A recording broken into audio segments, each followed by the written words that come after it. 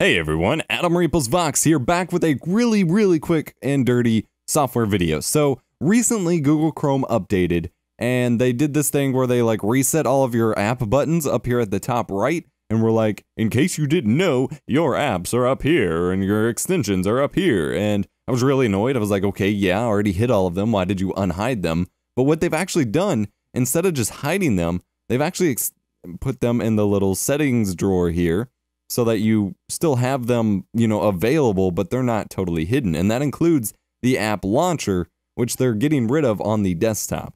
The desktop app launcher is going away, and instead they're adding it into Google Chrome itself. And so that actually stays up here in this new menu, and the icons are completely movable. And so you can choose which ones go in there. So if you don't want a whole lot of stuff taking up space up here, but you still want to be able to click on it and check on it every now and then, this is how you do it. And it's actually really cool. So I'm really glad they did that. And it's just something I wanted to share with you because I didn't know they did it. So if you're wondering what's going on with the new buttons and stuff in Chrome at the top right here, that is it. Hope you enjoyed. Comment, like, subscribe, all that jazz. Just wanted to showcase this because it was something I only just figured out, even though the update was like a month ago. So see you in the next one.